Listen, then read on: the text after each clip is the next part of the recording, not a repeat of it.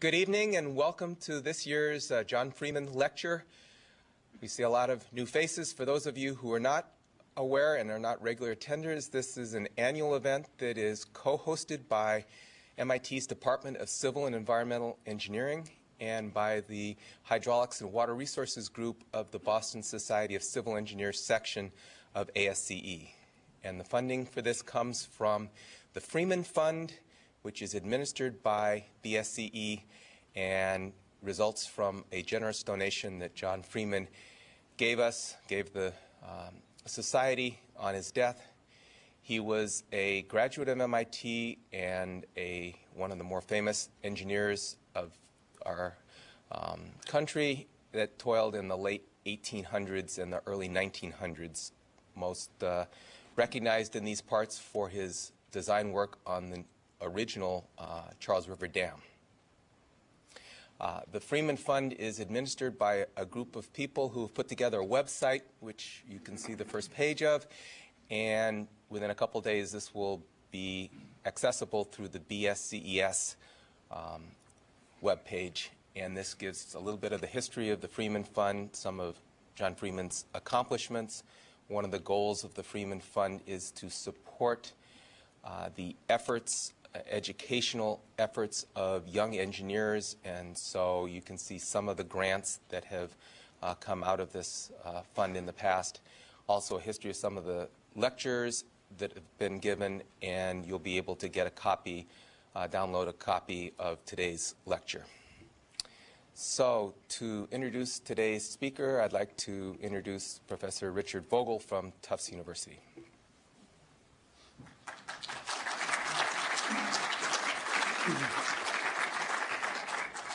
Thank you, Eric. It's my privilege to introduce Peter Rogers tonight.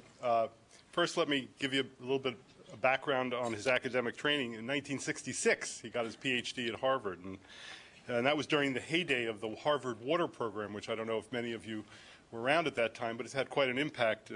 And for example, I'm an academic grandchild of that program, with my advisor having been trained there. He received his PhD, and after receiving his PhD in '66, he's been on the faculty at Harvard and has held the Gordon McKay Professor of Environmental Engineering and City and Regional Planning at Harvard. Broadly, I would say his scholarship and his interests are in the area of water and environmental economics, as well as water and environmental engineering. But his scholarship and his work is really quite unique among engineers because it includes, first of all, it includes both books, not textbooks, specifically books, and articles. Many engineers in universities do not write books. They write mostly articles. Some of his books that have come out recently, Water in the Arab World, which deals with integrated water resource management and conflict resolution in international basins. He's also written on measuring environmental quality in Asia, which is, I consider to be the most comprehensive book on environmental indicators, a new area. And he's also written a book called America's Water, which is pretty much must-reading for all of us. Currently, he's working on 3 books, one on sustainable development, comes out of a course that he's been teaching with Kazai Jalal. And he also has a book on the water crises, myth or reality, which actually is in press as we speak. His another book underway is Water Resource Development, Recent Trends in the Decision-Making Process. In addition to his books, of course, as a typical academic, he's written a lot of articles, and I would say many of his articles that I'm familiar with deal with problems in water and environmental systems analysis. Of course, in his case, engineers are usually used to defining systems as sort of systems of water supply reservoirs and such. But Peter works in a much different scale, as you'll see tonight, more on the macro scale, dealing with the linkages between resource management models and macroeconomics. He's also worked in the area of socioeconomic impacts of climate change, and I think his work in that area is somewhat analogous to tonight's work, because his lecture tonight, because it challenged the consensus view. I've also seen some recent articles on the virtual flow of water, which I think you'll hear a little bit about tonight. He has numerous honors, a Guggenheim Fellowship, a 20th Century Fund Fellowship. He was a Moss White Fellow at the U.S. Army Corps of Engineers for the water resource engineers among us. He also was commissioner of the World Water Commission for the Water for the 21st Century, member of the Technical Advisory Committee for Global Water Partnership, and he's been all over the globe as a consultant to the governments of India, Pakistan, Bangladesh, China, Morocco, Costa Rica, and numerous international agencies, including UN, World Bank, USAID. As a water resource engineer, I feel proud to have Peter as a colleague, to call him a colleague. He's confronted social, political, and economic and the technical aspects of water problems on local, regional, and even global levels. And furthermore, he continues to challenge the consensus view on a wide variety of fundamental problems, and I think you'll see that tonight. It is my honor to introduce Peter Rogers and his lecture, Global Water Crises, Myth or Reality.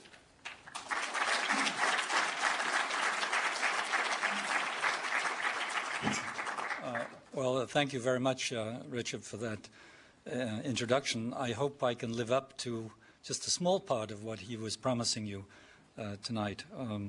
While this device is being adjusted, it was nice to walk into the reception here and see a huge, more than life-size photograph of one of my recent PhD students who is on the faculty of the Sloan School here. This is Fiona Murray, who fled environmental engineering for business. And she did it because I think her starting salary was like twice as much as my current salary, but there we have it. Okay. I want to thank the Boston Society of Civil Engineers and MIT for inviting me to present this lecture. It's a great honor to be asked to present it, particularly from a professor from a nearby college, more known for interesting genetic studies than for engineering. I'm flattered to be chosen to honor the memory of a great hydraulic engineer, John Freeman. And as we'll see from some of my slides, nothing lasts forever.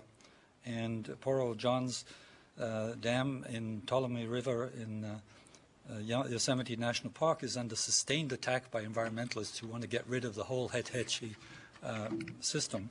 So you win some and you lose some. His dam on the Charles River is, I think, greatly appreciated by the people who live upstream.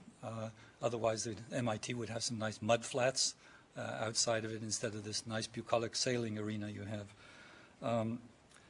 I don't have a complete list of the Freeman lecturers, but I do notice that of the illustrious presenters in the past 18 years, 6 have been professors at MIT, none from Harvard.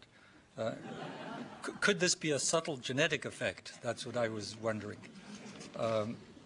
Anyhow, I have a lot of material to cover this evening, and I want to use it in an effort to either support or confront your opinion about the global water crisis. So let me get started with this thing. Obviously, a good place to start is ancient Rome.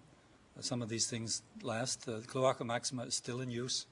A very bad engineering decision from an economic point of view, but actually it's nice. And those fishermen know the best place to fish. The outfall of a sewer is the best place for catching fish. Whether you eat them or not is another matter. 5 things that could cause a global water crisis. Global climate change is a big issue these days. Rapid population and economic growth, increased demands for irrigation, for water, for food, increased demands for urban water supply. Restoration of environmental flows is a big issue that could cause us to have a crisis if we decided collectively, although I think this is highly unlikely, to actually put some water back into the environment and not use it for Homo sapiens. Transboundary conflicts, which typically relate to just a couple of countries, however, can get to be very big issues if some of those countries have nuclear weapons.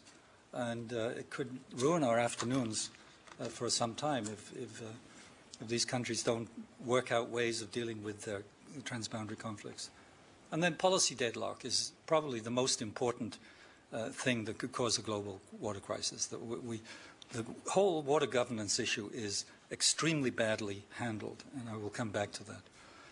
Okay, it's an old story, and what can we do?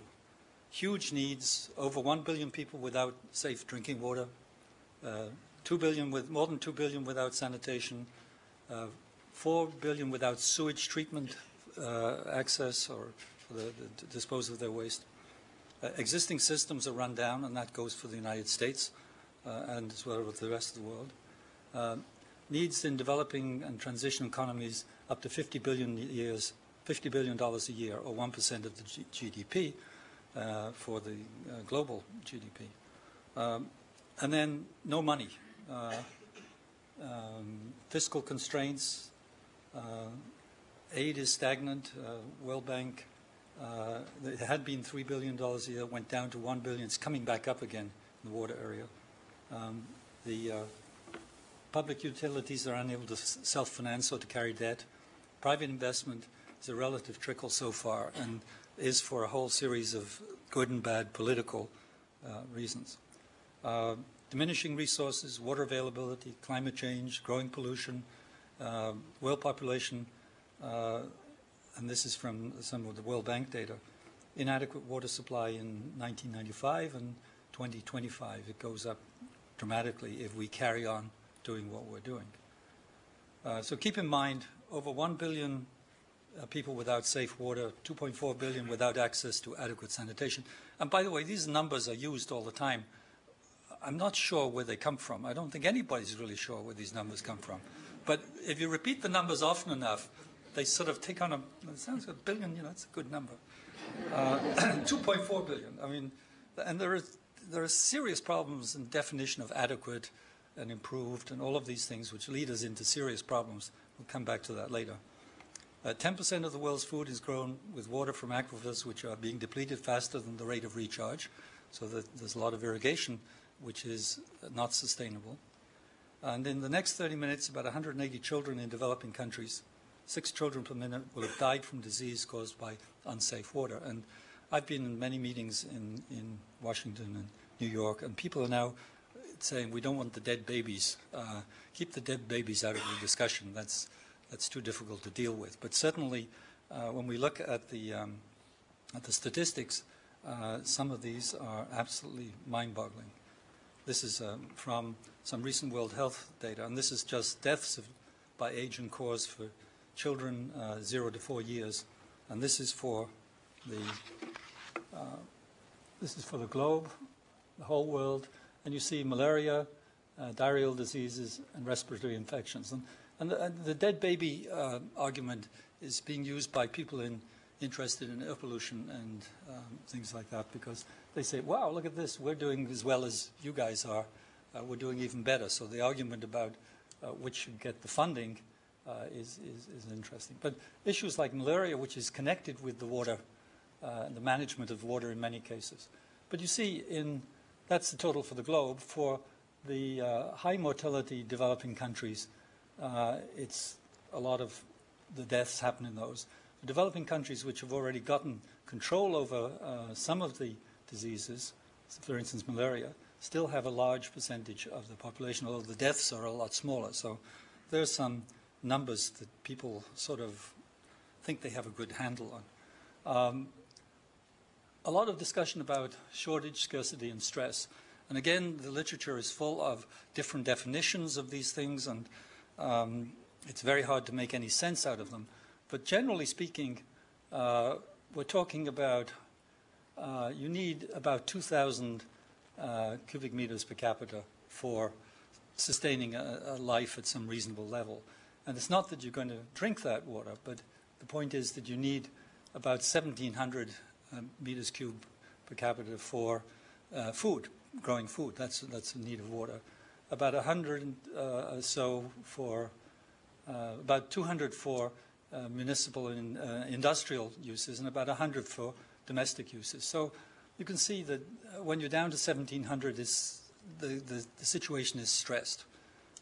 Countries, chronic water scarcity down to less than 1,000. Some are beyond the water barrier. This is Mullen-Falkenmark's categorization. Now, the problem with those is that when you actually look at different countries, you'll find some countries that seem to be doing very well at very low levels of per capita water supply. So countries like Kuwait and Israel and countries like that, the water barrier doesn't seem to be a major problem to them. And we'll come back to that issue.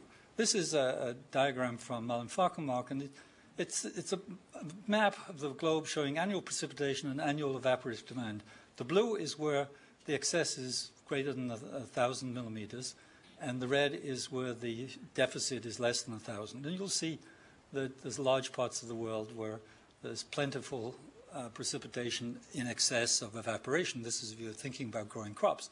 Of course, not going to be growing a lot of crops up here unless you read, what is it, Collapse by Jared Diamond about the nice warm period that they had in the 14th, 12th century along this coast over here. But generally, you'll see that there's a lot of moisture. And you'll see in the central parts of the globe, the low latitudes, that you have huge deficits, and you have deserts, and you have Australia and places like that. But this is a way of characterizing. You'll see lots of, in the literature, you'll see lots of maps that show things like that. Okay.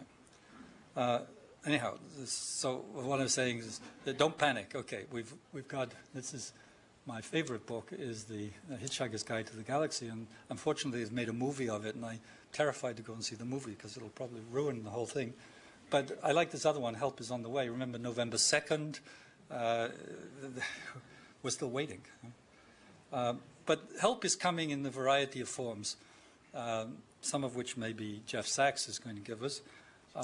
But this is the Millennium Development Goals, which on the year 2000, everybody in the UN agreed that these were the goals. And there are a lot of them, and it's hard to read this thing. But they have basically agreed that to halve the proportion of people without access to potable water. Since then, they've added halved the number of people who don't have access to adequate sanitation. So that there's a serious commitment expressed by the United Nations and all of the countries that they're going to do both of those things, which heavily involve the water sector. The issue of food on this one also is heavily related to how the I guess the irrigation works in the water sector. Okay, let's take a look at the U.S. for a moment. Withdrawal and consumptive use. Okay. Well, first of all, forecast is not destiny, thank God. And this is a picture that was in my book, America's Water. And this is the actual best estimates of the withdrawal of water, which is from the USGS. And they do put out every 10 years, they put out a report which talks about the thing. And 1975 here was one point which I was looking at. And I was looking at, in that period, forecasts that were made not by third grade students, but by colleagues of mine, people at Resources for the Future, people from National Water Commission, people, all of whom had good technical and economic educations. And it just shows how far off you can be. This is all of these projections. Now, somebody at the Water Resources Council who had a low projection was the closest, or maybe somewhere in there. But this, the purple line is the actual. Okay, so, you know, and this is by 75, people were predicting the need to build things like the Central Arizona project, the Central Utah project. We've got to get lots and lots of water because we need it all. We're all going to be running out of water, things like that. And I think this is a nice surprise. It's taken, however, most people in the United States a long time to notice this. We still have lots of people out west who think that they're living in this world out here. But this is what's actually happened. And again, actually happened means that's the best estimate that the U.S. Geological Survey can get. We don't know exactly what these numbers are. And I will play fast and loose with numbers, you know, a couple of billion gallons a day here and a couple of billion gallons a day there. You know, these are the sort of the limits, the range of accuracy of these estimates. But here's another way of looking at this thing. And this is four different things, or three different things on a graph with two axes. So you have to bear with me on this. But this one shows the population of the United States from 1950 to 2000. And the population's been going up and up and up. And it's, you know, it'll keep on going for a goodly time. This is the GDP of the United States, which is sort of going up. These are in constant dollars, by the way. So we're all getting richer. So some people are getting richer. I don't know where they are. Down my end of the Cambridge, I don't notice it, but somebody is. And look at the total water withdrawn, okay, and it peaked around here, and it's dropped down, and it seems to have leveled off. And what we're seeing is a decoupling between resource use and economic growth and population growth, which is a good thing, right?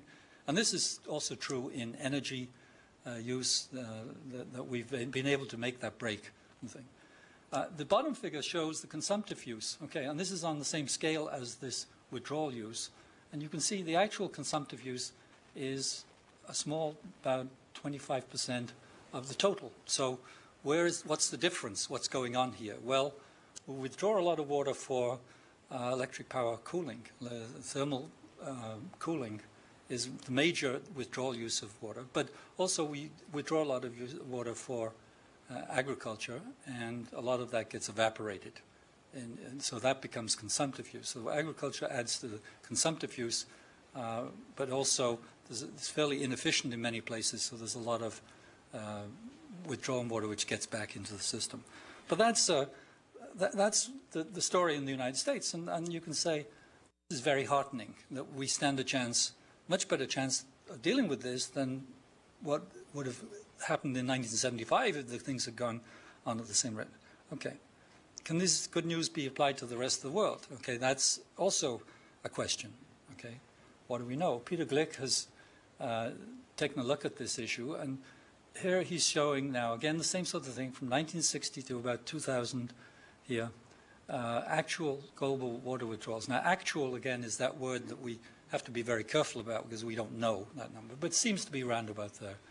But you can see at different points in time, people have made projections for what the future demand would be. And of course, if you're dealing with water and dealing with large water projects, these are about the lead times that one typically thinks of. So we have to be a little bit cautious about what our engineers and hydrologists are telling us about what the demands may be in the future. So every case it's overshoot. So this is also good news.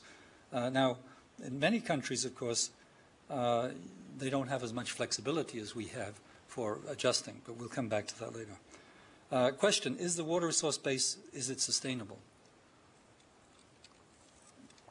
Well, that's a good question. Is it? Well, this is a little schematic that we drew up, and it says these are all in 1,000 cubic kilometers of water, so these are large numbers. You know, again, if it rained a kilometer of water on your head, it would be very unpleasant. If you come from Manchester, England, you know what that means, right? It rains all the time. But the little boxes show the stocks. And you see, the interesting thing is, where is all the water on the globe? Well, all the water is in the ocean. And then the next biggest chunk of water is either in the glaciers or in deep groundwater, or in groundwater. So in lakes, there's some, but these are small. And in rivers, there's very little. You notice that the terrestrial water supply, the evaporation, is a huge part of the rainfall. So this is typically what we're dealing with. It also speaks a little bit to the issues of global warming, global climate change, what might happen to those glaciers. These won't bother us because they're like ice cubes in your scotch. The water level isn't going to increase. Unfortunately, the amount of scotch in your glass will not increase if the ice cubes melt. If we could do that, you know, MIT has very creative people. They could do that, you know, terrific. But if you melt the glaciers on the land, you will notice something. But total ocean water, total terrestrial water. And this is a sort of a very gross balance. But what I want to point out is the green and blue water. And this is a concept that Malin Falkenmark has been pushing for 20, 30 years. And Malin is a very determined Swedish hydrologist. And she finally convinced me that this is the right way to think about it. And she said, really, there is green and blue water. There's water comes in, and the green water is there, and it evaporates. And the blue water goes into the ground or goes into the streams and runs off. And the problem is that most of the hydrology that we talk about only deals with the blue water. And this gets us into serious trouble when we start doing water balances. So this is an example of a water balance. This is from Postel, another 96. Again, they have a set of numbers slightly different from the ones that Peter Glick had in his 98 paper. But here I've sort of colored it green on this side and blue on this side and brown here, because there are three types of water. There's the water that we've used, it's polluted, and trying to do a balance on this thing. total runoff, total evaporation on land, 69,000 cubic kilometers per year. Total runoff in the streams, that's groundwater, surface water, 40 cubic kilometers per year. And then a lot of that is in the remote areas. Some of it is in uncaptured flood waters, okay?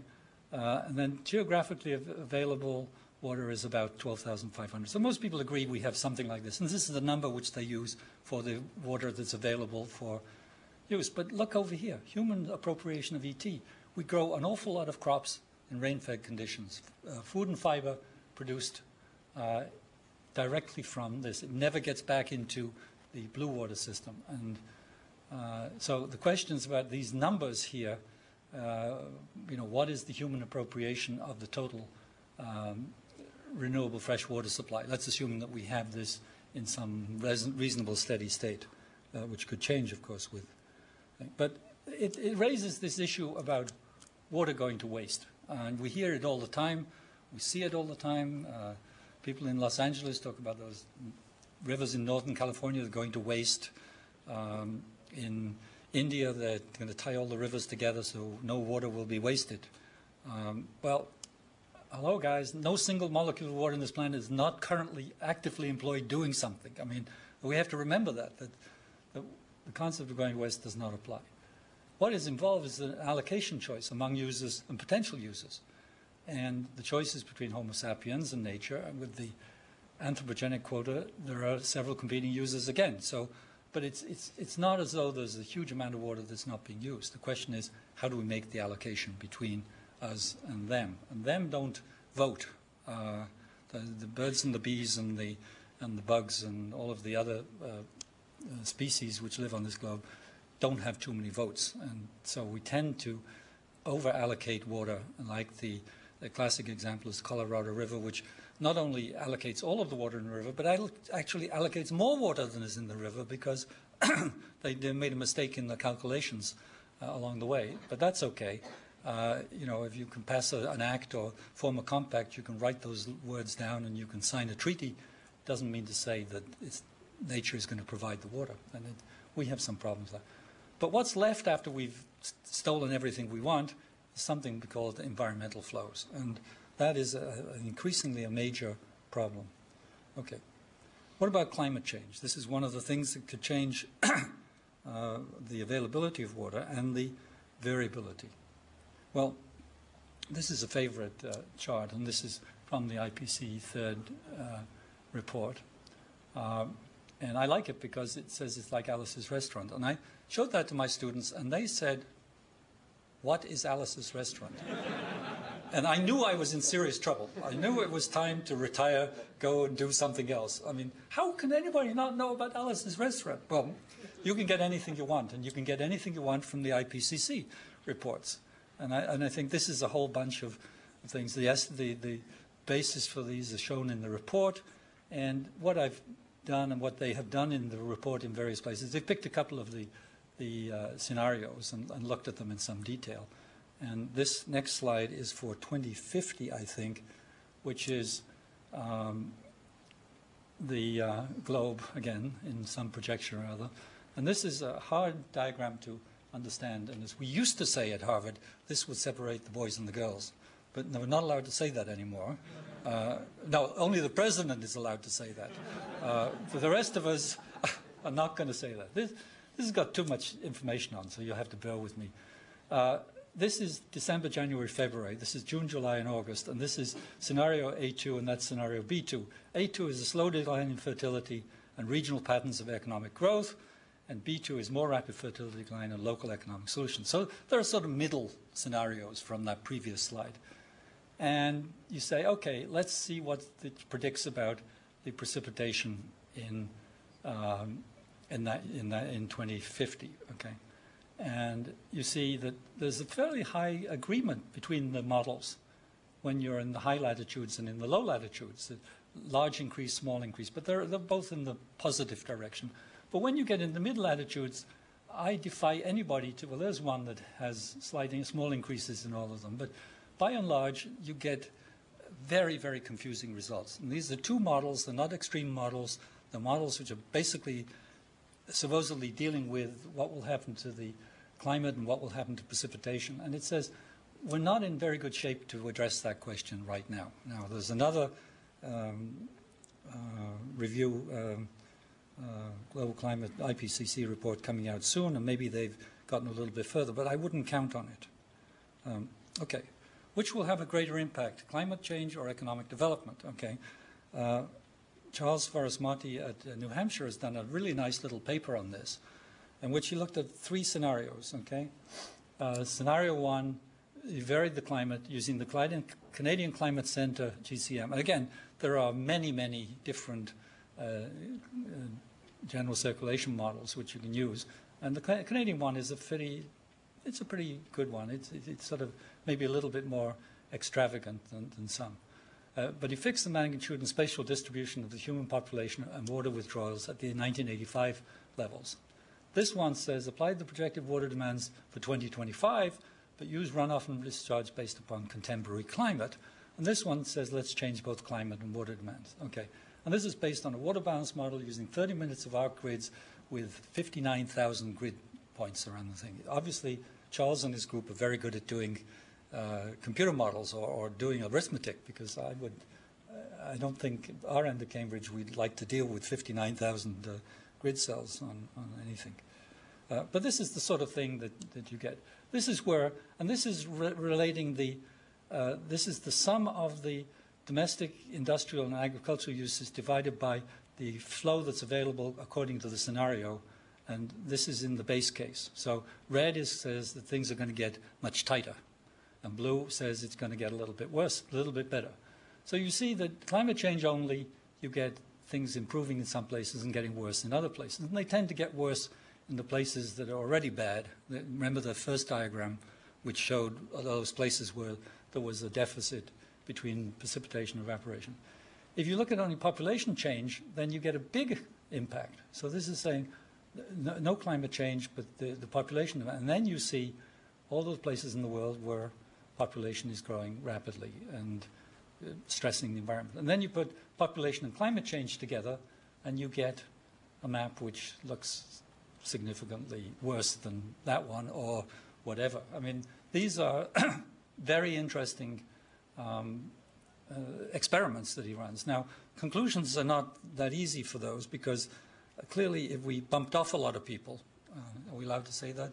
We reduced the population size by maybe a small thermonuclear exchange or something, we wouldn't be demanding so much stuff. But I'm not recommending that. I'm saying that I still think we can get through the next 25 or 50 years with what we've got if we're smart about it. So that's what I want to convince you of. You may come away not believing me. Is it a surprise that China is experiencing water shortages? Well, is it? That's the population of China since we started. That's in the modern convention, year zero, all the way up to the year 2000. And you see China was doing pretty well for a long time, or doing badly, whichever way you view this. And all of a sudden, boom. And boy, they notice that they're having water shortages. They're in a very serious problem about water. They have serious problems about pollution. This should not surprise anybody. And it shouldn't surprise anybody about what's happening in the rest of the world.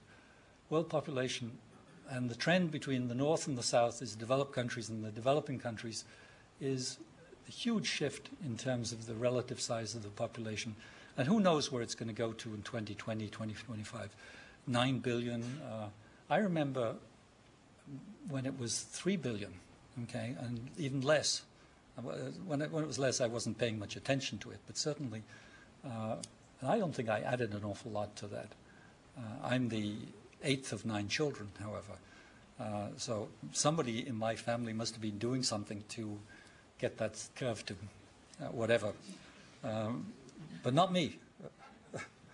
And I'm sort of glad they did, actually. All things considered, I'd rather be here than wherever else I might have ended up. So there are lots of things. Okay, population goes up. But let's take a look at 2 countries, Egypt and Korea. And these are generally countries which we don't think about in the same breath or on the same table in the World Bank's annual reports and things, we see them quite separate. But if you look back to 1950, Korea had Egypt had a population 20 million. Korea had a population of 20 million. Okay, almost identical. Look at this. The per capita income in Egypt was almost twice as high as the per capita income in Korea. Water availability about the same, and cereal self-sufficiency almost identical. So these countries in 1950 were about the same. Turn the clock forward to 1995, and we can check the numbers and maybe get even more up-to-date ones. 62.93 million, 44.9 million. Per capita income 790. It's gone up. They're better off than they were. They're significantly better off than they were. But look at these guys, 9,700. Water for agriculture, this has gone down because they're demanding water for other sectors in Egypt. But the water available for agriculture, the water used for agriculture is significantly less in Korea. And cereal self-sufficiency, that's in Egypt, that's the amount of food they produce at home, 63%. It's about the same. And this is only 34%. And these are made up by imports. Egypt exports cotton and brings in grain, okay, which is a smart thing to do. But you think about this thing, you're not tied to the disasters which you see happening. You're not tied to the Chinese version. And the Chinese themselves are not tied to it anymore. They decided that they want to do something different. Kuznets died before people started using the Kuznets curves. That was convenient because, you know, he couldn't object to the thing. But the Kuznets curve is a trapdoor, a wiggle way out of lots of our problems. And this is the water in cubic kilometers based. This is US data. And we fitted a nice quadratic curve to it. The data don't look like that. This is a curve, which even I could fit. I did this. I'm very proud of it. But you see that when the per capita income was low and is low, then the demands go up, and then at some point, and then it starts going down. And this, a bunch of studies done by the World Bank show this holds for most of the resource use and environmental insults. It doesn't seem to work for solid wastes, however. Solid wastes seem to just keep on going up. And the more money we have, the more waste we seem to like to produce. But this is an interesting thing. It says if you have resources, you don't just keep on using water inefficiently. You do other things. And in fact, you might actually start to do manufacturing and import virtual water. Okay, and we'll get to that. Agricultural water is a big issue. Why? Food security. Irrigation produces 1/3 of the food from 1/6 of the cropland.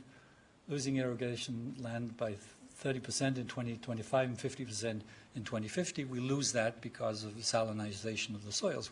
Again, we don't have to do it, but it's expensive, and you have to be fairly clever to make those systems work. And it's very hard to reclaim them once they get salinized.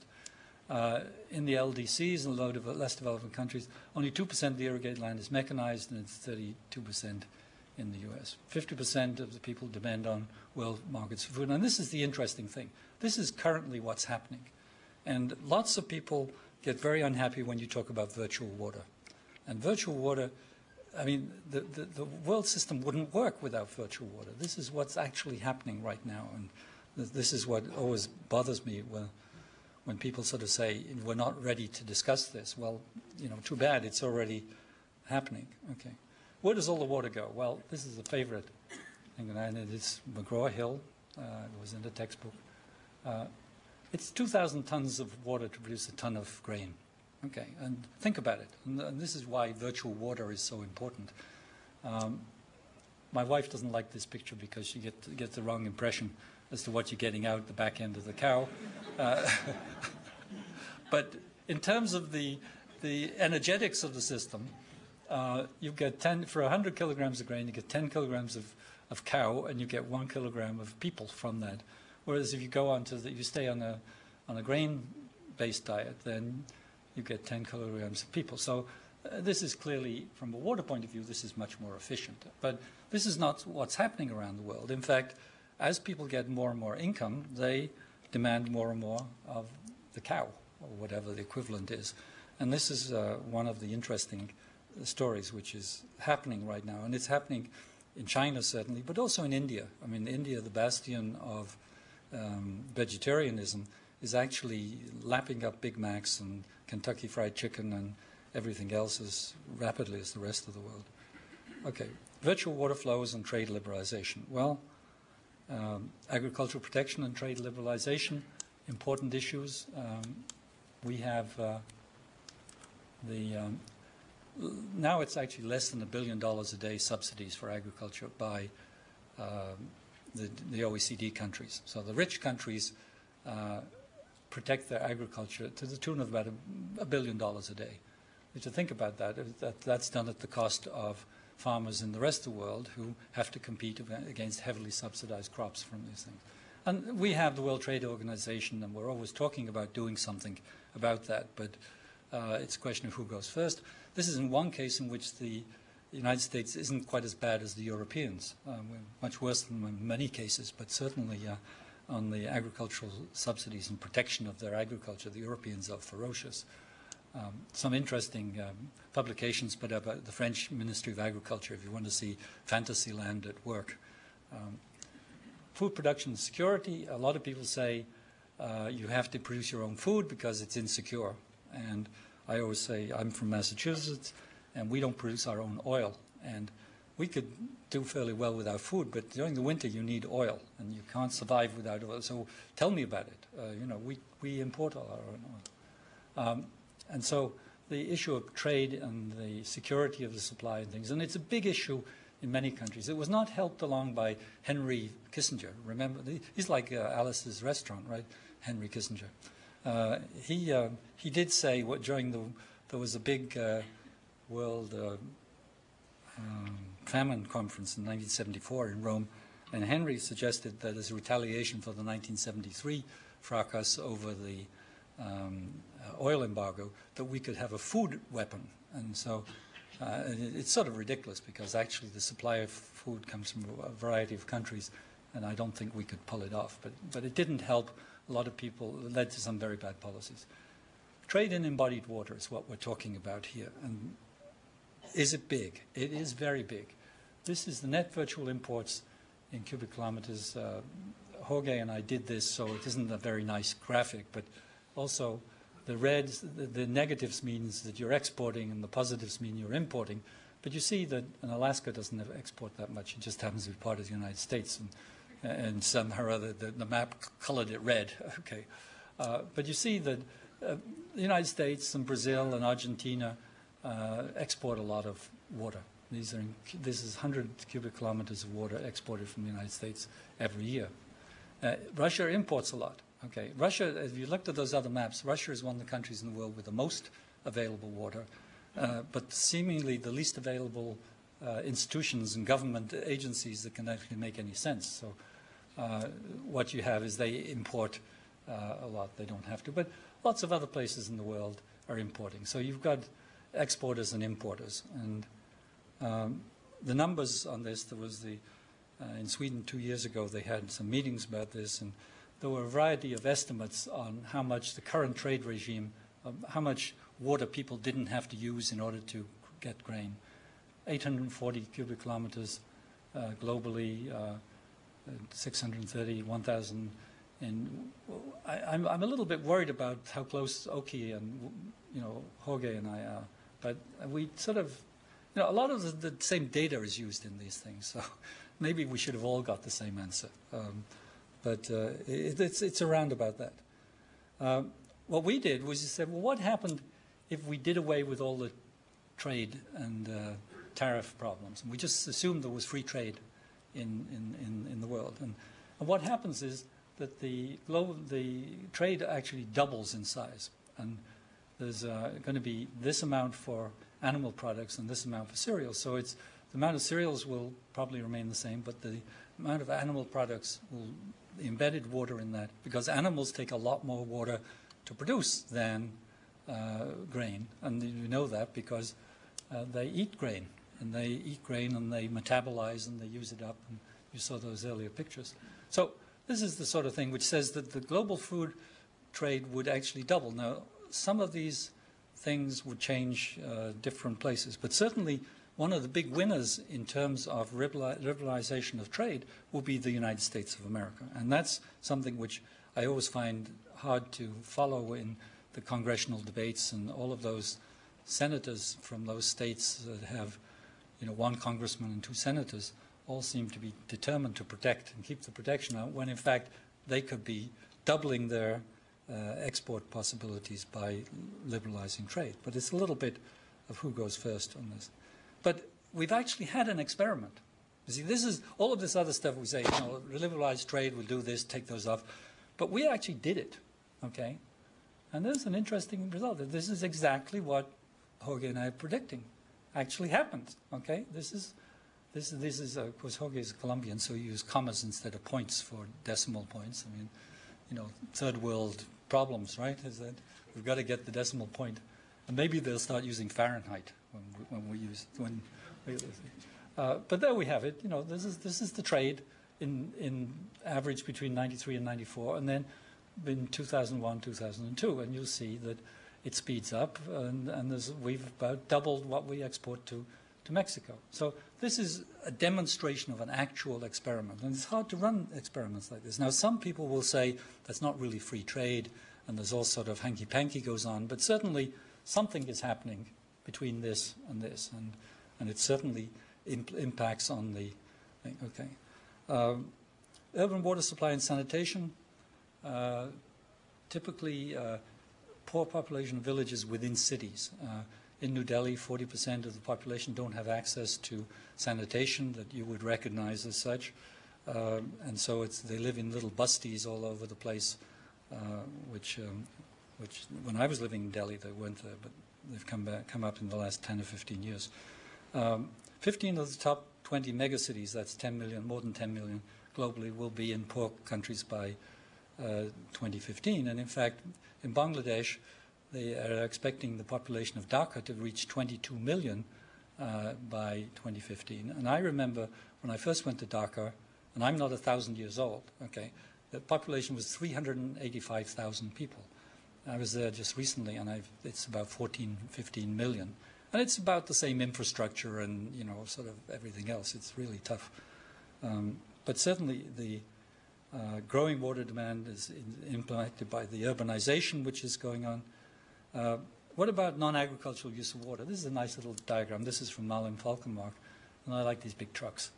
And this is what we use in the US, and this is what they use in Europe, and this is what they're using in Africa, and this is how it's split between household use, service use, and industry. And, you need smaller water trucks in Africa. But, I have lots of European friends. I go there all the time. And they have showers, and they have toilets, and they eat well and live well. They just don't seem to, they're not with it on using water. Okay, I won't spend your time going through, but there are lots of problems with the definitions of adequate versus improved, which influence the next set of numbers, which this will cost a lot, right? We're talking about those 1 billion without water and the 2.4 billion without sanitation. Okay, in order to cover the Millennium Development Goals, let's think about this in practical terms. To meet the goal by 2015, you have to add coverage of water, adequate potable water to 280,000 people per day and 567,000 persons per day from now until 2015. Now, how long did it take us to build the Big Dig? It's not finished yet. And we're talking about monumental numbers, which they're around the globe, but how are we going to do this? So we've all agreed that we're going to do this. Okay, this is an agreement. Fortunately, we generally don't get sent to jail if we don't obey the UN commitments that we have. Otherwise, we'd be in serious trouble, because I don't see how we can do it. What will it cost? Okay, the numbers vary all over. Price Waterhouse came up with a nice number, $180 billion a year.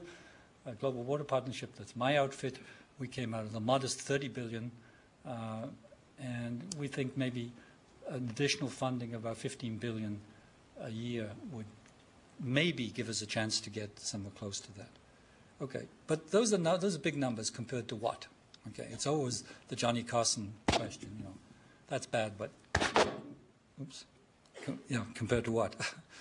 What are the dimensions of the water supply and sanitation problems in the U.S.? This is familiar to most of us. We sort of live here.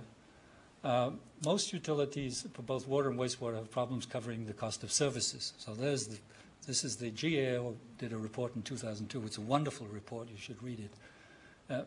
Many have deferred maintenance due to capital shortages. So what we do is we don't fix things. We just let things deteriorate. About half of these 55,000 drinking water systems and 20% of the wastewater are privately owned.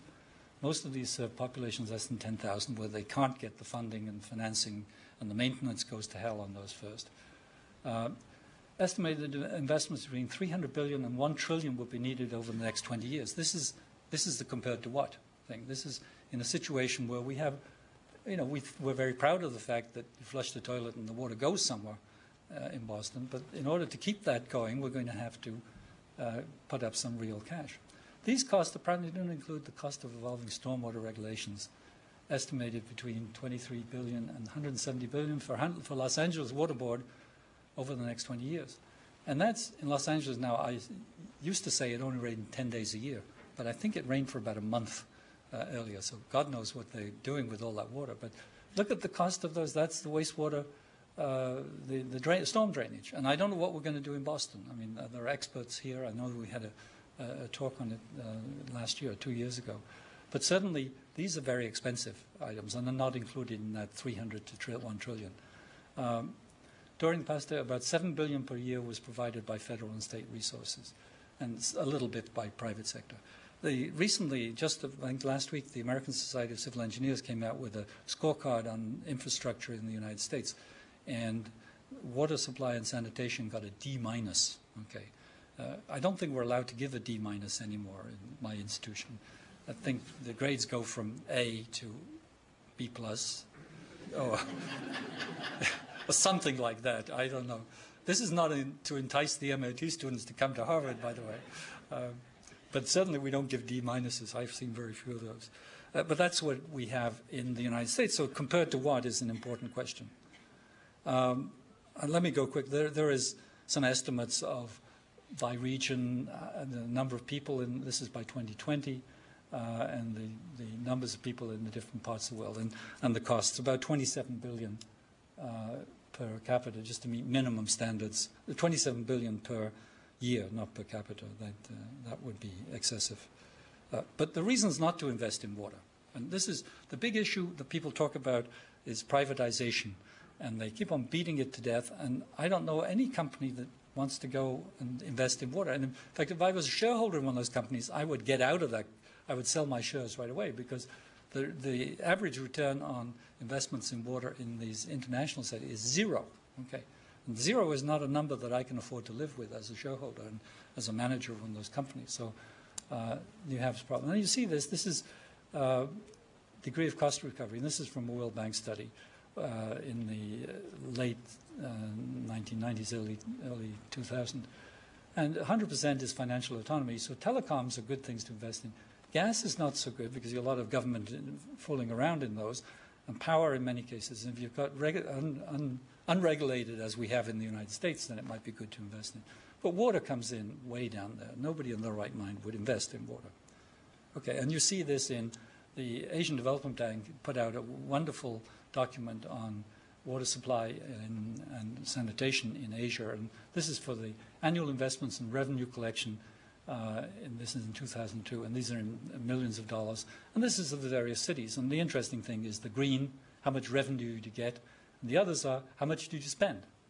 And you notice that Shanghai did pretty well on revenue collection, but it also spent a lot.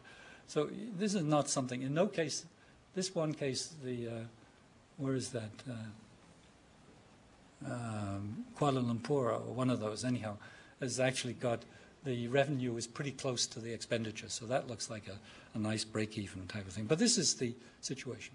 So those are the reasons not to invest. The reasons to invest are, look at the economic and social benefits, don't focus on the costs. And I think this is part of the problem with the Millennium Development Goals and the discussions which are happening next week in the Commission on Sustainable Development. Everybody talks about the cost. And what we need to do is talk about the benefits. And the benefits are large, and I won't go through this one thing. But here's some work, again, by the World Health Organization done last year. And they looked at the benefit-cost ratios for investments in water and sanitation. And you benefit-cost ratios, when you include the social effects, the health effects, the lost time in being sick and things like that. And these are colossal, 8.7. There aren't other investments you can make in those countries that have benefit-cost ratios anything like those numbers. I mean, 2.8 maybe one, but there's 23, 9, 8.7. So I think we're looking in the wrong direction for the investment in water. Now, how much do we pay for water? This was in this year, not so long ago, in wonderful little U.S. Water News. It's one of those throwaway newspapers full of information. And yes, indeed, Boston is not the most expensive water in the country. I always told everybody it was, but there are other people who are paying actually more. Pittsburgh, Pennsylvania, Huntington, West Virginia, all of these are in the very wet part of the country, of course. Places that don't pay much for their water, some of them don't have the other ones, but Miami is one. U.S. average is about here. So what we're talking about, $2.26 per 1,000 gallons. You include the cost of sewer, it's about 5.54. So Boston is right in there on that. So, you know, this is, but are we covering our costs with those? That's the question. But you have to think about alternative investments. And the one that I think is most interesting is the Tampa Bay desalination. Now, Tampa Bay has gotten some bad press recently because they didn't design the filters well enough and they're clogged. But they have a $110 million plant for 25 million gallons a day. Went online in 2004. It was closed for a while because they have to correct the filter clogging problems, and they hadn't. This is the low-tech part of the process as opposed to the high-tech part. What always happens is you get lost in your high-tech. A whole bunch of companies went bankrupt in this thing, including Stone & Webster and Boston. We'll go online from 206, producing water for $2.54 for 1,000 gallons, 67 cents per cubic meter. And if everything goes according to plan, it'll drop to 47 cents a cubic meter within 30 years. The interesting thing is here that the production cost is comparable to average U.S. water prices. So and U.S. water prices are a lot lower than water prices around the world. So what you're seeing is there is a get-out-of-jail-free card called desalination, because most cities have access to some form of desalination. Let's move quickly through this. Environmental flows, we talked about that as what was left over. And the one place in the world where they seem to be doing the most serious work on this is in the Murray-Darling in Australia. And they have a cap-and-trade system. And this is it came into effect in 1994. And this is the growth in diversions, and then they capped it at this, and they allowed trading. They've run into problems in Australia. And this is the sort of thing, this is the natural conditions. This is sea and coastal. This is the amount of water going to those riverine environment, coastal environment. That was then, this is now. Big chunk going to irrigation. And the question is this sustainable? They thought that the cap would do it, but they've had a drought for a few years, and they're in serious trouble. Now, going back to the issue of who votes, seeing the farmers have the rights to the water, and that irrigation water, so they're not going to do anything with it, but they can sell it. So the taxpayers in Australia are buying water for the environment. And there have been cases like this in parts of the United States, where not so obvious, where we've taken water from some groups and given it to the environment. But certainly this is an interesting case, but it certainly has not solved the problem. This is Delta of the Colorado River in June 2002. This is the salt wetland. The whole thing used to be a big, well-developed estuary, and of course, by not putting much water down there, you don't get much. Okay, let me wrap up important concepts of economics, and pricing is important because we know that people don't pay enough for water, so there's a potential for demand management by pricing. There are three things to remember: cost, value, and price.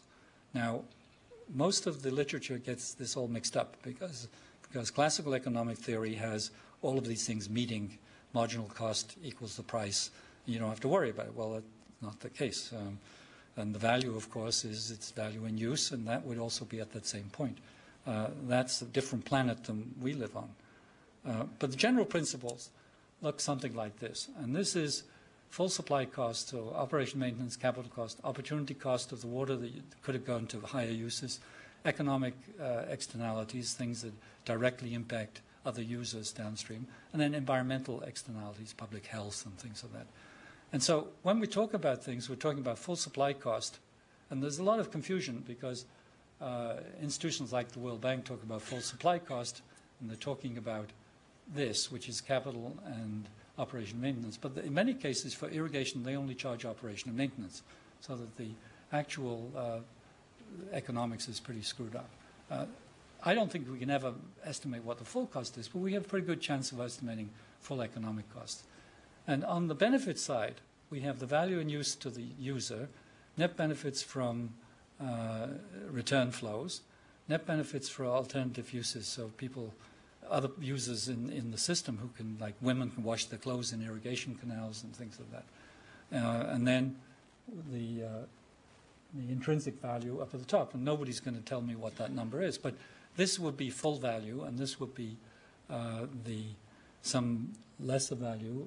That would be the economic value. And so we have a way of looking at those things and trying to estimate them. Ramesh Bhatti and I tried to do this for the Subramanyaka River Basin in India, where the water is used for irrigation, for municipal use, and for industry. And this is the value in use, okay? This is the cost of supply, and this is the tariff, okay? This is what they charge. So clearly, the value is much less than the cost, and is way the cost is way above the tariff. And so for municipal uses, that's the value in use. It's much more valuable use than agriculture, and the cost is less. It's easier to supply, but the tariff is low. And the same sort of thing. The industry, the value in use is very high for industry, and the cost is about the same as supplying the municipal users. And the tariff they had said was this. Now, this looks like a wonderful opportunity for cross-subsidies. That it doesn't mean to say that you shouldn't only charge that. Maybe that's all the farmers can afford. But you could certainly work out some cross-subsidies between industry and the other users that would make the investment in water supply cost-effective or and attractive to investors. Okay. Sustainable markets. I mean, this is, we talk about a lot of discussion of non-market systems and market systems. And this is a favorite picture of mine. This is Valencia's water court, which is an engravement. This is 1831 engravement. This is a photograph that was in Arthur Moss's book. And you see that they're sitting on the steps of the cathedral in Salamanca, I guess it is. And this is a water court which is made up of irrigators. And everybody on the court has to, every one of the judges has to be an irrigator, a person who actually irrigates in that area. And they rotate and they make the decisions. And the interesting things about this court is they don't keep any records. And this has been going since the 14th century. I mean, this has survived kings and capitalists and communists and everybody. The people from Spain were telling me that the EU would like to close it down because the people in Brussels don't like something that without a lot of bureaucracy. But these guys, they make the decisions and they trade and they swap water and they penalize farmers who misbehave. And it's all done by this group of judges who sit on the steps of the cathedral and every Thursday morning and make the decisions. So this system works. It's a system which is sustainable. It's been there for centuries, and it's survived a lot of accidents. Here's another system, okay? This is capitalism at work. Now, this is in Colorado, and here are two cowboys, and these must be the enforcers for the market. This is somebody who wants to, what is it? He wants to, one of them wants to sell, and he wants to sell at $6,000 per share, and this guy wants to buy, and he wants to buy 50 shares for $8,000 or something. Clearly, the tâtonnement has not yet worked. There's going to be a lot of negotiation, but they do trade water in this. This is a market at work, actual, real-life market, you know, as you can see it. What you can't see is the six-shooters they have on the desk, which is enforced, because markets don't work unless you have enforcement. You can't have a contract with no fulfillment. The Spanish ones are because everybody's lived there for 5 centuries and they know each other and they can break their legs later at nighttime if they misbehave. But certainly the markets do work. So they're sustainable. Some things are not, and these are the end pictures I have. Steamer on the lower Colorado. A steamer on the lower Colorado would have to have wheels on the bottom to go anywhere. This is not such a long ago photograph. And then this lady, I don't think she actually caught that fish, but this is the size of fish that they used to have in the delta of the Colorado. There are none of those left. Big fish, gone forever. Okay, the main challenges, let me just wrap up now. Securing water for people, securing water for food, developing job creation, protecting vital ecosystems, dealing with variable time and space, managing risks, creating popular awareness, forging political will, ensuring. This is the sort of things that we have to do. The professionals, the technical people have to see if we can do this. Okay, let's go back. 5 things that could exacerbate the pending global water crisis. Well, transboundary conflicts, potential for good and evil. And you think about Turkey and Syria and Iraq, who are currently not agreeing on what to do about the water. Uncertainty of supply, intrinsic variability, and climate change. Continued rapid economic and population growth. I mean, if we have rates of population growth of magnitude that we saw in China, then it will make the situation much worse, and particularly with increase in income. Restoration of environmental flows. What happens if we're forced by the collapse of aquatic communities to start diverting more water? I mean, this could happen. And then the idiosyncrasy of water institutions. Effective water management prevented by poor governance, and that seems to be, the United States is a classic example of that. However, help is on the way. 6 things could mitigate the pending. Okay, blue, green, brown, water. Water moves from one state to another state, and we have a tremendous amount of slack in the green water system. We can go back and do a lot more on taking advantage of that evaporation to substitute for irrigated use of crops, for instance. Asymmetries in water use, irrigation flywheel. If you have a country that's been irrigating a lot, like in Arizona, where I was recently, people are watering their golf courses at midday with big fountains of water. They're doing a great job of evaporation. But my friends from the University of Tucson tell me that, well, agriculture, irrigation in Arizona has dropped by about 50% in the last decade. So all of that water is being freed up for use or misuse in the cities. They could have put it back in the river and sent it to Mexico, but that's not in the nature of the things. So asymmetry in water use. If you've got a lot of irrigation, it's a big flywheel. You can use some of that. Virtual water escape hatch. Okay, lets you get out of jail card free. That if you need more food, you can import it. If you can figure out how to become a player in the trade game. Low-cost desalination breaks. So coastal cities have an unlimited supply of potable water. Now that depends upon energy. So it's pushing the dirt around under the rug. We don't have a water problem if we have energy. And, if you live in California and you eat goat cheese every morning, you think that we're going to have solar distillation just around the corner. You better eat a lot more goat cheese on that. But certainly, you want to hear a good tip? Investment. The Canadians have oil shales. They have more oil shale, more oil in the oil shales than Saudi Arabia has, and they're now producing it for about $6 a barrel. So the Canadians are going to save us for the next 20, 30, 40 years. So you heard that from me. Go out and buy stocks in those companies. It'll increase the value of my stock. The eco-sanitation revolution, I haven't talked about this, but you can decouple water and sanitation. You don't have to have a flush toilet. And there are lots of dry sanitation systems, and it's very hard to get them adopted in the developed world, although I've seen them working in Sweden, for instance, in apartment houses. But the Swedes are highly motivated people. It would be hard to imagine that happening in Boston with all sorts of shenanigans going on. But certainly that you can decouple that, and that's a revolution which is happening and has to happen and will make the dealing with wastewater a lot easier to deal with. And water is universally underpriced. So there's a lot of potential for demand-side management, I think, is the thing. Okay, which is more likely? And this is where I should stop now, or I should say never, okay? Technical fixes always help, but we already had all of the technology that we need to survive in the next 20 to 50 years. And I say that having done this book on water in the Arab world, and that was in 1987 or 1992 or something.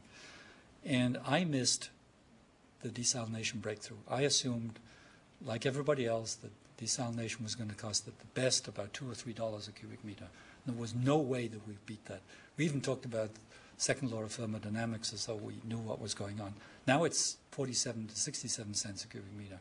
That makes a huge difference in that thing. So, you know, I'm admitting to being majorly wrong on one of the things. You could never afford to irrigate crops with it, but you could certainly irrigate other things. And one of the points I saw the other day was, you know, and I asked my students, which is the largest crop in the United States? And because they all said marijuana, but it's actually lawns. We have 40 million acres of lawns, of which we're putting about almost half of the water we consume is actually going onto lawns. And this is, I wouldn't have believed that, except I was out in Arizona last week and I saw it actually happening. But 30 million tons of fertilizer going onto those lawns, and golf courses are even worse. Okay. What always appears to be a limiting factor is the political will and effective institution to take advantage of these technologies. Okay, and then so we end with Rachel Carson, and she says, it's the Robert Frost, you know, two roads, we have a choice, and the choice is ours to make. So, you know, there's my answer to the question that's posed at the beginning, do we have a crisis or not? We could have a damn good crisis, or we could have a relatively benign way of getting through the next 50 years. I'm not writing guarantees. I'm not selling shares for longer than 50 years in this thing, and that's my grandchildren.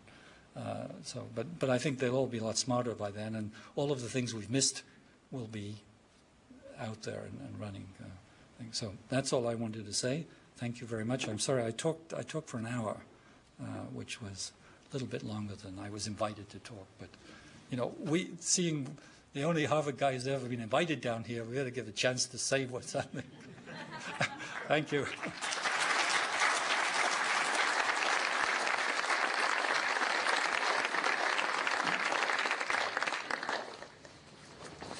Okay, do you have any questions? Well, I'm not finished because he also agreed to answer questions for 20 minutes. Okay. Okay, there's a question here. You see water harvesting happening? Can we go on this? Well, you know, water harvesting is something which is a very big issue in countries like India, and it's been pushed by the Center for Environment and Science. Problem with water harvesting, it's you're moving the water around from one place to the other. So the Indian government, for instance, is very upset that the farmers are getting together upstream and diverting the water and evaporating it during growing crops. And they say that water should go downstream and be in those reservoirs, which will provide water for other people downstream. And you know, it's a good argument. It depends very much on how you define the property rights for water. Who owns the water? Who owns the rain? Most people assume that the rain falls on your land, it's yours. But if you're going to do water harvesting, you better make sure that the government isn't going to say, that's our water, you can't do this. And that's what's happening in India. And the government has been going around in various places knocking down the water harvesting structures and saying, you can't do that, this water is ours. But it's water that's green water that is on its way to becoming blue water. If they're just going to take the green water, that would be okay. But I think that's the problem with it. So it looks like a wonderful solution, and Center for Science in India has written all these wonderful documents and talking about all these terrific things that happen in the upland reaches, and they're true. Absolutely. It's great. But it's a redistribution again. It's not redistribution from nature, this kind. It's a redistribution from the people downstream. So I think, you know, I'm with those people upstream. If I was living upstream, I would be using that. Because I don't see what inherent rights those other people downstream have to the rain that somebody provides to land on my property or our property. So it's not a simple one, because it looks like magic, and a lot of people think it's magic. We've got this extra water. We don't. It's water that's accounted for. There is no drop of water that's not accounted for. I mean, that's the problem. And, so, question in the back. You mentioned earlier on that investing in water was wise. I guess my question is that you also refer to the desalination breakthrough that had a significant impact on providing water across the world or stream. Would you be willing to clarify what you mean by investing in water? Will you be able to differentiate water resource management, planning, and water treatment technologies? Well, what I was saying, or meant to imply, was if you look at the conventional business of water sales, and you can see what happened in Argentina or in Bolivia or in Manila, the governments have mishandled these institutions, the water supply, very badly, and they've even deteriorated even more than ours have in the United States. So the way to get out of that is to pass it on to some private companies and say, we're not responsible for raising the cost of water. It's those guys, the French or the Americans or something. And it's been disastrous in those cases. There were big water supplies that were, and you can blame the water companies, the big multinational water companies, for being greedy, and that they should have known the things. And the Argentine case is a classic example of how not to do things if you're a sovereign government. They wrote their contracts denominated in foreign exchange. That was in the days when we had dollarization of the peso. And now I always talk about the pesoization of the dollar, which is actually happening right now as we speak. But certainly, by tying everything to foreign exchange, then you get a crisis, as they had in Argentina, which devalued the local currency. Then they ended up paying a huge fortune for water in foreign exchange terms. If it had been denominated in local currency, it would have been related to local supply, local labor conditions, and things like that. But it was even worse, because the French companies write these contracts in that you have to use their suppliers. So even for parts and service, you have to use the suppliers who come in at international prices. They don't come in at local prices. So you ended up with massive lawsuits, and in cases in Bolivia, the Bechtel walked away from it. The Philippines is in a real mess right now in Manila. There are some places that have worked. Some of the French African countries have worked reasonably well. But by and large, the new big systems have not been smart investments. But it doesn't mean to say investing in water is not a good thing to do, because if you look at the social benefits, and that's when I was showing the value side of the thing, when you start looking at the public health aspects, then the benefits are very large. But who is going to reap those benefits? It's not the international water companies. It's going to be the local government, the local population are going to benefit. The local industries are going to benefit from having people who show up for work and are not sick. As, for instance, the biggest issue is loss of time on that. So that's what I meant with this, is to, and as I say, I wouldn't, if somebody tells me they're going to invest in some big water company somewhere, I'm not going to buy shares in that company, unless there's some way of capturing those other benefits. Yeah. Question. My question is, you thought about integrating all the rivers in India. Yeah. And do you think that is the right way ahead to address the issues of water shortage in the country? I know, I would ask you that question. You're from India, right? What happens if you interconnect all the rivers in the country and then you use all the water from those rivers? What's going to happen to the ecology? What's going to happen to... I mean, I think, this is the sort of thing when I saw those plans, and the first time I saw those plans was not just recently. I saw those in 1967 when Captain Dastur flew over the Himalayas and said, let there be rivers flowing all over India. It was a crazy idea then, and it's a crazy idea now. The problem is that you had the government this time saying, let's do it. But from what I hear, that the government has backed off, and quite rightly so, because it's not an economical thing to do, never mind the ecological damage that would be done. So I might say I'm a little bit extreme on this, but you know, some of it is because the Chinese are going to connect their rivers. So India wants to be like the Chinese. You know, we're a big country, big powerful countries, and look what the United States has done. It's connected all these things around, plumbing systems everywhere. And so we want to do the thing. The Chinese have started on one of the connections, but that's the easy and cheap one. I don't think they'll ever build the connections and the upstream ones from the Yangtze, because they're going to have to take huge rivers through very high mountains. And even in China, the cost of doing that is very high. So I think this will die out, this interlinking of rivers. There will be some small connections and things, but by and large, I don't see it as particularly given the other alternatives. I mean, the other alternatives are for the municipal water supply to use desalination, and to try and think about using rain-fed agriculture in a better way. Supplemental irrigation rather than total irrigation. And you know, and there are countries in the world like Iraq, for instance. Most of its grain was grown in rain-fed conditions. In fact, in the Middle East, most of the grain that is grown is rain-fed. Even Australia, 10 to 12 inches of rain a year is a good amount of rain if you know how to deal with the agriculture for arid regions. So there are a lot of things could be done, and I don't think they can be done. And I think by giving farmers free electricity, you know, it's no surprise that they overpump the aquifers. I mean, I would do it. You know, I mean, somebody said electricity was free. I'd say, gee, I'm going to do this because that's a large component of the cost of irrigated agriculture. So it's the cheap way of doing it, and you pump it dry. And it doesn't make a lot of sense.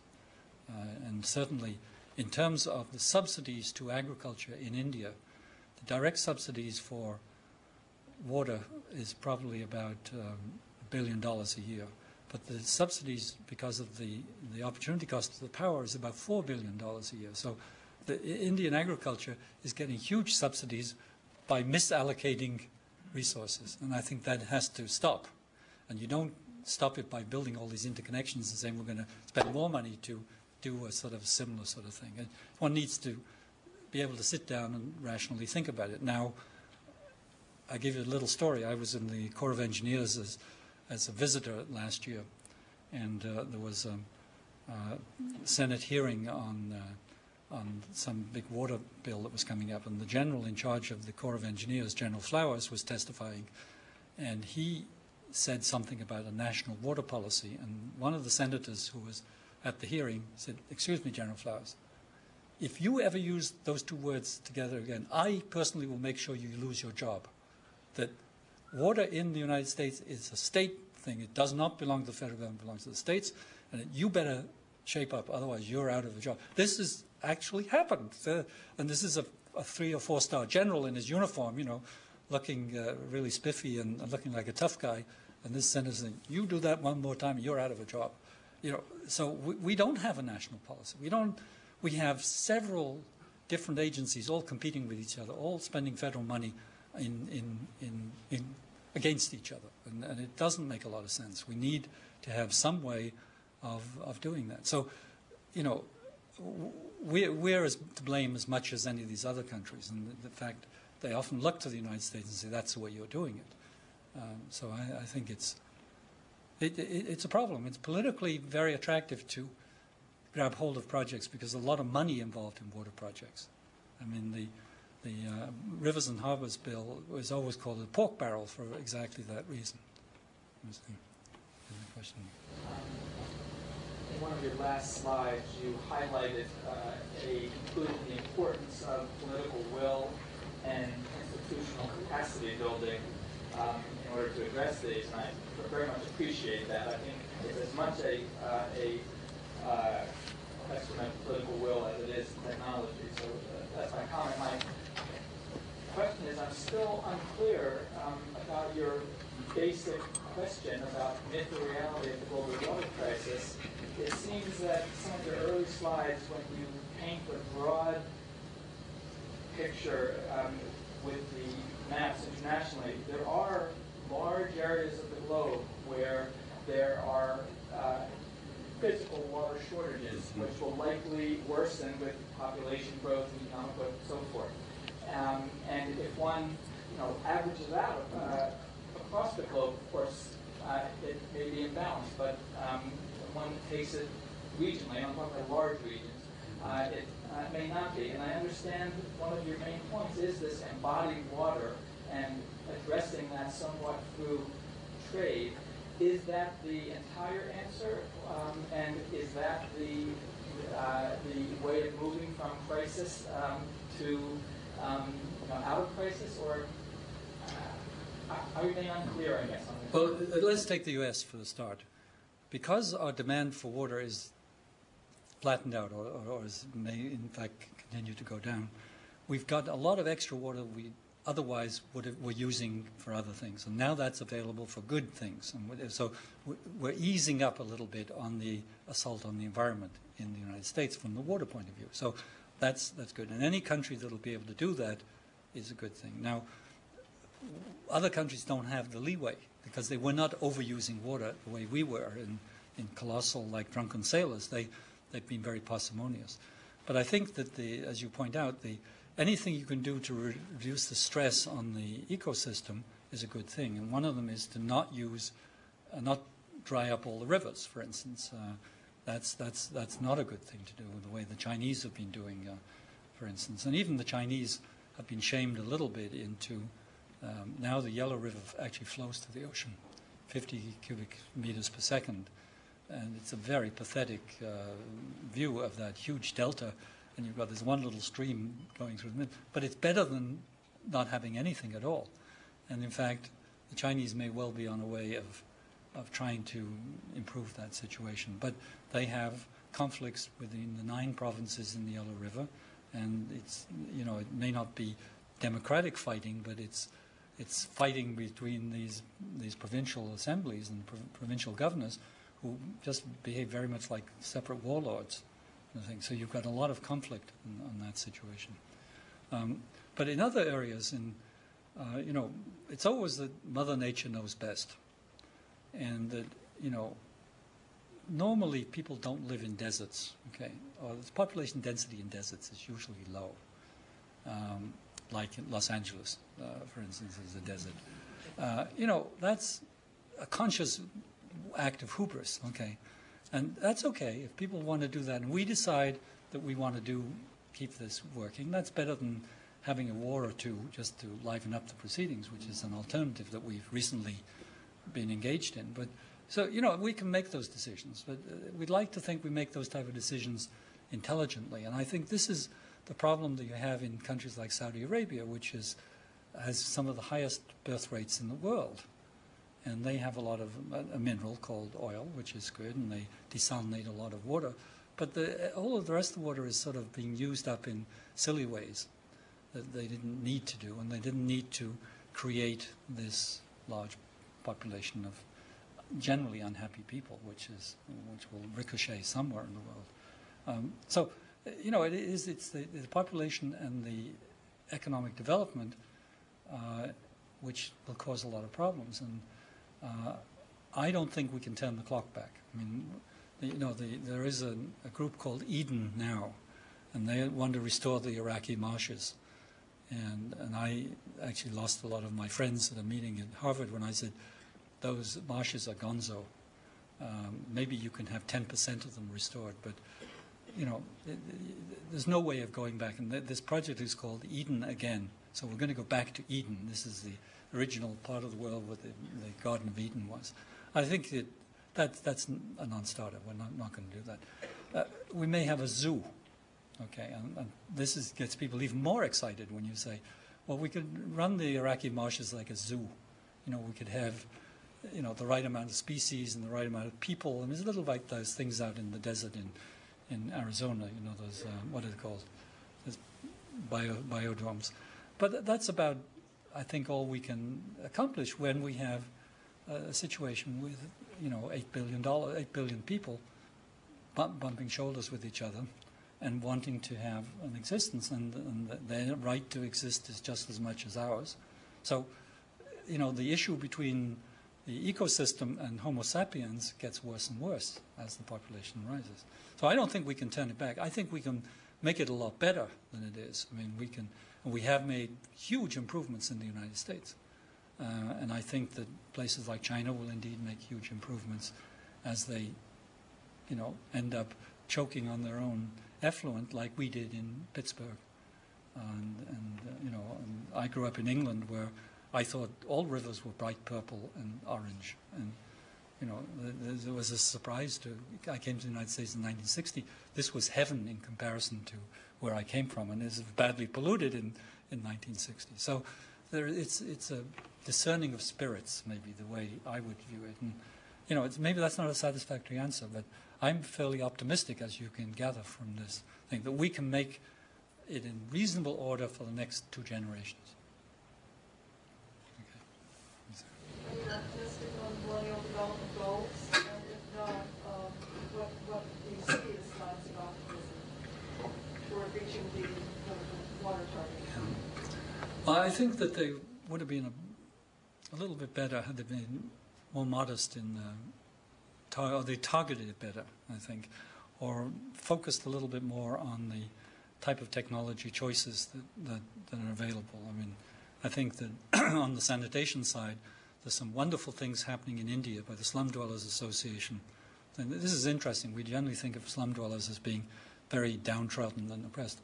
There's a Slum Dwellers Association in India has 700,000 members, and they are very active in urban sanitation, and they're doing wonderful things.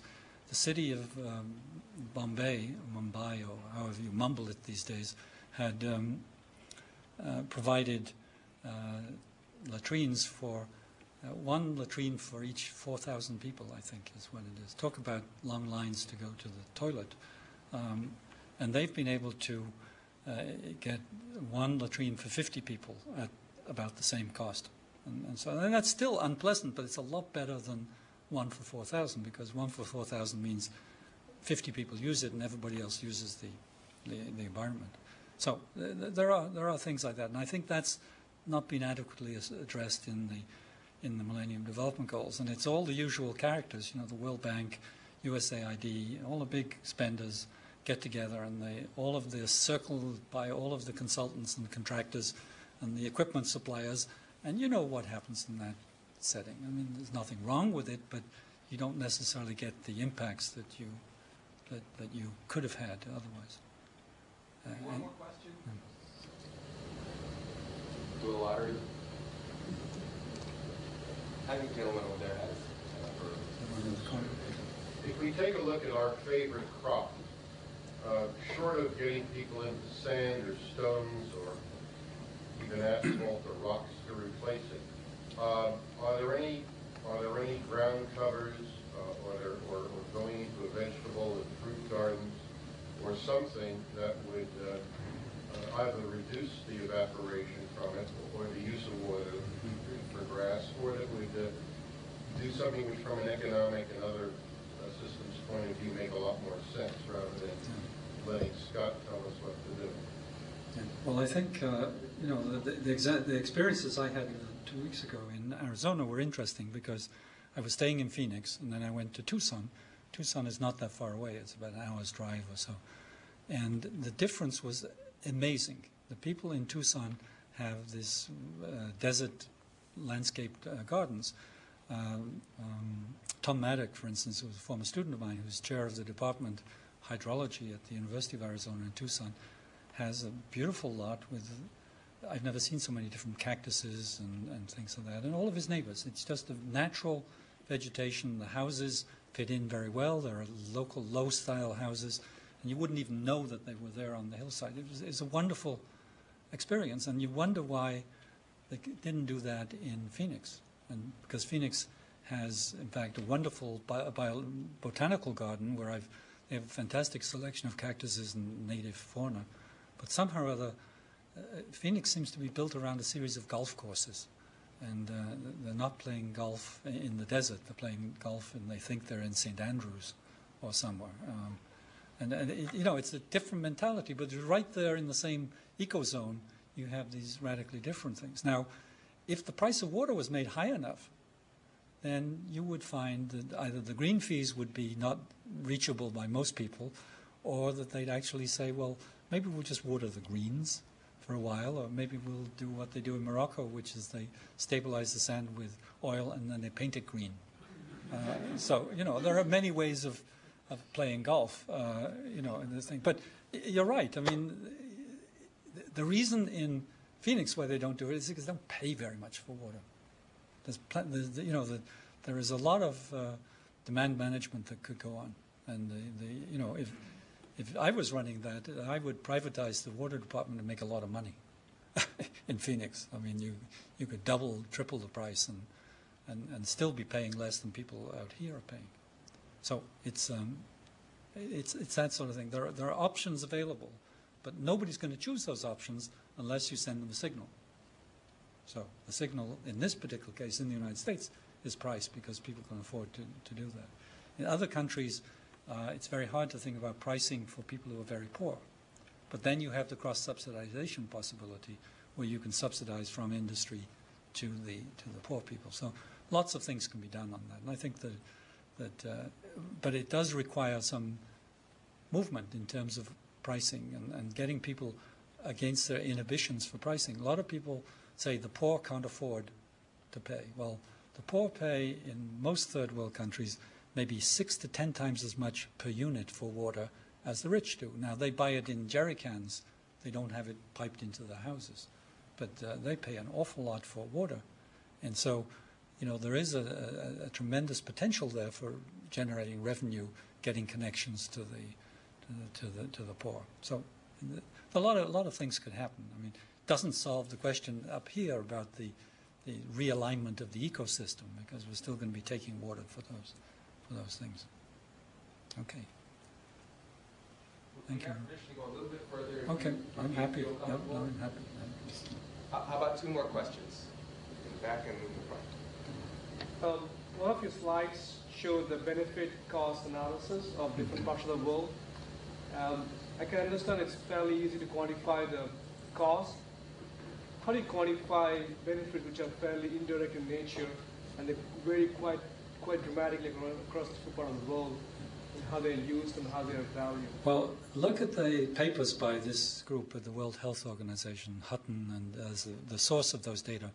They have done excellent work on trying to estimate what happens if you improve the quality of water in terms of the absenteeism at work, the cost of treatment, the hospital time, the infirmary time, all of these things. They've gone down and they've actually nailed those down.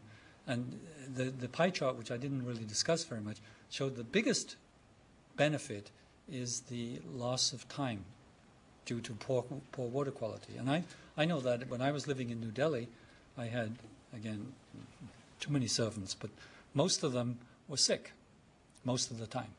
And I was sort of running an unlicensed dispensary, to keep these people working. And when people are sick, their productivity goes down remarkably. I had a cook who lived 12 kilometers from where I lived. He bicycled in every day, and he was mostly sick, and all of his energy went into his locomotion of getting from where he lived to my house, and then he would sit in the shade all day. I thought at first he was lazy, but actually he was doing exactly the right thing, because he was metabolizing at a very low rate, and he needed that energy to locomote himself back to where he lived. By raising his income, I was able to get him to eat more.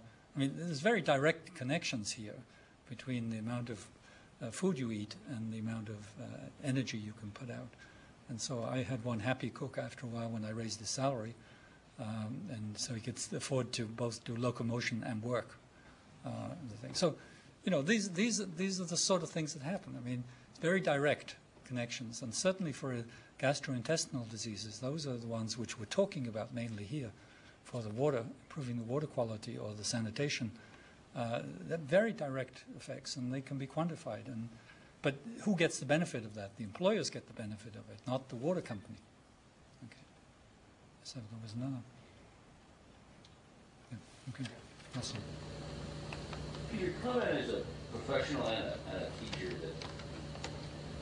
on whether or not you think the professions are adequately integrating the political and institutional options to address these problems, because when you talk about the intellect issues of India or whoever made the comment, that senator who made the comment to the general, okay? Somebody's advising them, okay? And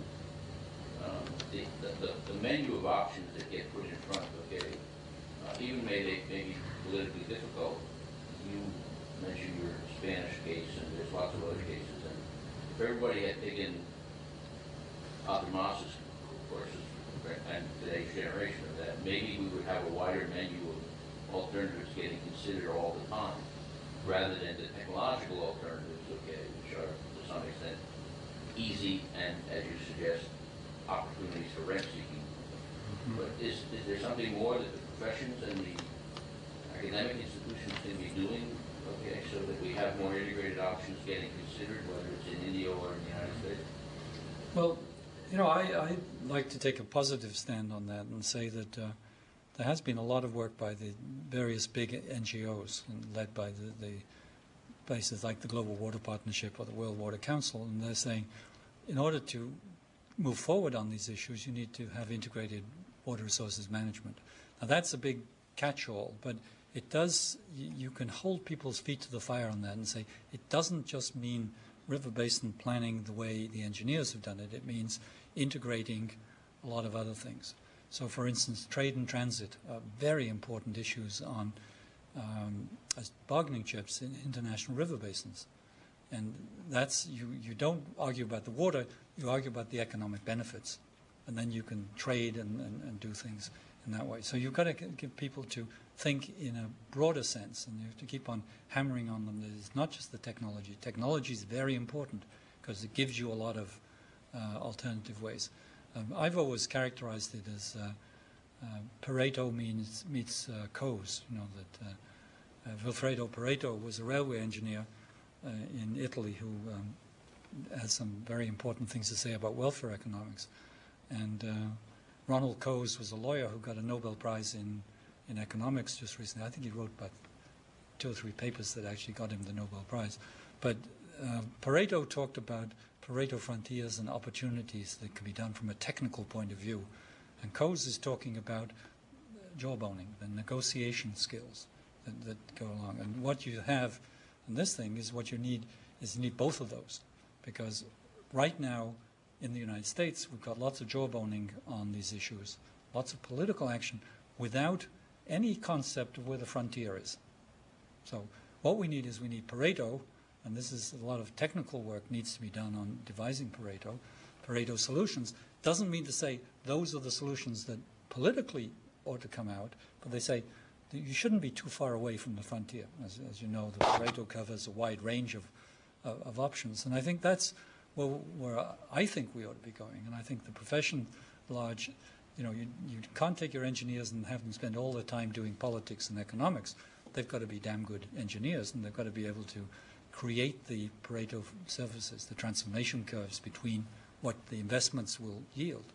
But they have to be aware that that's not the solution. That's the starting point of the jawboning about how you actually arrive at political decisions. A lot of people say, oh, the political decisions, all decisions are political in water. And we fool ourselves if we think there are technical solutions. I mean, I think the things I've talked about, all of these things, the virtual water, the desalination, are all technical solutions which have to be part of the overall negotiating set. And I think I see a lot of progress, actually. I was recently in India and Bangladesh and Pakistan, and at least the government people seem to be more aware of these issues than, say, 20 years ago. You know, there seemed to be, they maybe didn't know exactly what to do about it, but they certainly, it's in all of the water policy plans now. We see these concepts of floating around, and certainly in Asia. In China also, China is trying to organize in the water sector citizen participation. And of course, that's always hard when you don't have a democracy to know what it means to do participation. But that's actually in the water law, and they're trying to figure out how to get citizens to participate, to discuss the technical solutions in a political context. So I think, you know, that's a lot of progress in 20 or 30 years. It's not perfect. I know we could probably go a lot longer, but I think we have to give the speaker a break, and we all thank Professor Rogers.